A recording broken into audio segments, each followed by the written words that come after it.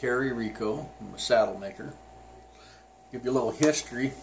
I grew up riding. My granddad was an outfitter, so we always had horses and leather work to do.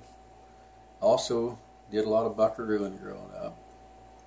Started tooling leather about at the age of 8. Been doing that all my life. Always interested in good gear. Took good gear to get your job done and be comfortable. Be good for you and your horse. I started spending summers in cow camps when I was about 8 years old and got to do a lot of riding.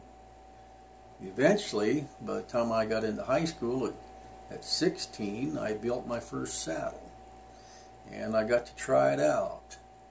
So you learn real fast what you like and what you don't like. So I built saddles all I could through those years and did a lot of riding.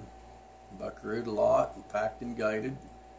Got to try everything I made and got to use it hard.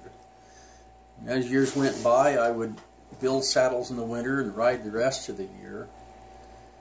And I was lucky enough to get acquainted with some good old saddle makers like Bob Kelly. He worked for Rekow for many years. And in his later years, I got acquainted with him and worked for him, made saddles for him, and learned an awful lot. Bob was a fan of the old Visalia style saddles, and I always was too. I studied the Visalias and Garcias, the old Hamley saddles, Rekow saddles. I took something from all of them. And with Bob, I got a lot of really good instruction, good patterns. He helped me out a lot. He was an awful good man. Another good saddle maker I learned a lot from was a friend of Bob's. His name was Terrell.